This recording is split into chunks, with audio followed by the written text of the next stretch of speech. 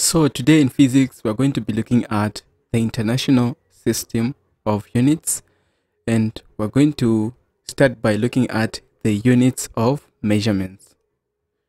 So in physical experiments, we take accurate measurements to measure physical quantities such as length and time. So in our physical experiments, we take accurate measurements to measure physical quantities such as length and time. So I'm going to write those two. So we actually measure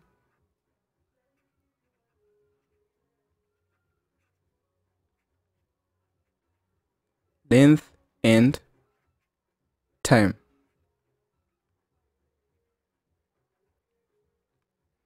Then we can define a physical quantity as a measurable feature or property of an object. So we can define a physical quantity as a measurable feature.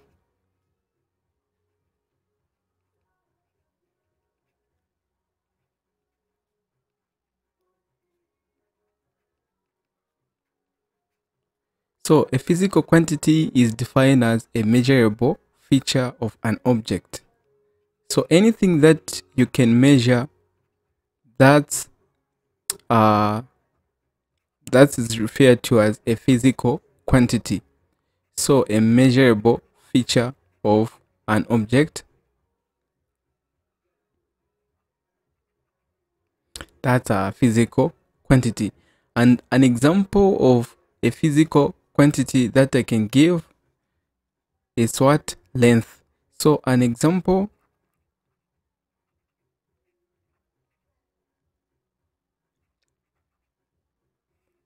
of physical quantity that I can give is length. So I've said that a physical quantity is a measurable feature or property of an object, and an example that I've given is length. Then in the past, a number of different units were used to measure the same quantity. To avoid confusion, scientists now use one set of units referred to as the SI units.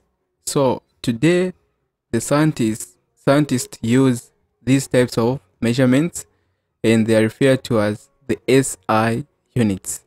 And the reason why the SI units are used is to prevent confusion around the world.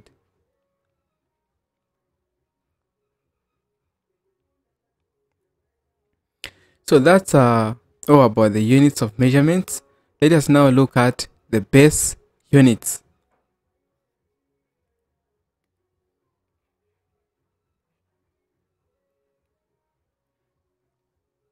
So under base units, scientists chose a set of base quantities that could use to describe other quantities.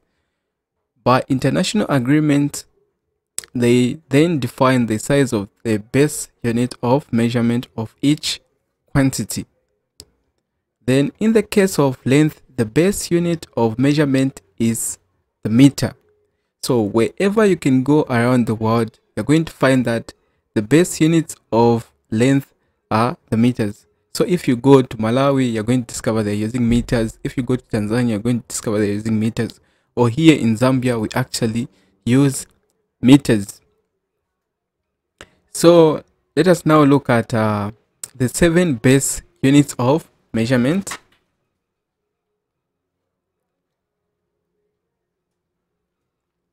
So the 7 base units of measurements.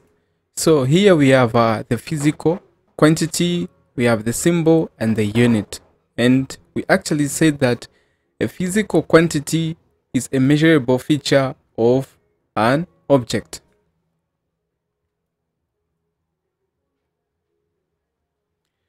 So from that, we see that we have our physical quantity here, and our first physical quantity, we have length, and the unit of length is meter. So wherever you can go around the world, you're going to discover that the units for length are meters. Then that's the symbol. Then the other physical quantity, we have mass. Then the units of mass, that's kilogram. then we have that symbol.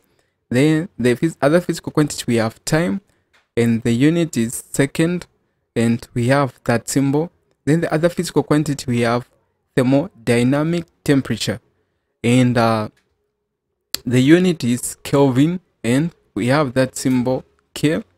Then we also have amount of substance, and the amount of substance, the units are moles, and they're represented by that symbol. Then we also have electric current, and the units there, it's ampere, and that's the symbol.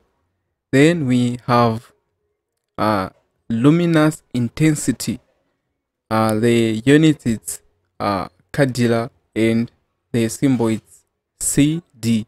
So these are just some of the examples of physical quantities. So it will be important for you to actually master these units and their symbols, because they're going to help us as we continue looking at physics into more details, or as we continue looking at other topics. Let us now look at derived units. So the definition of the derived units is referred in this form: is one which is obtained by multiplying or dividing two or more base units. And here I'll give an example. For example, the units for area.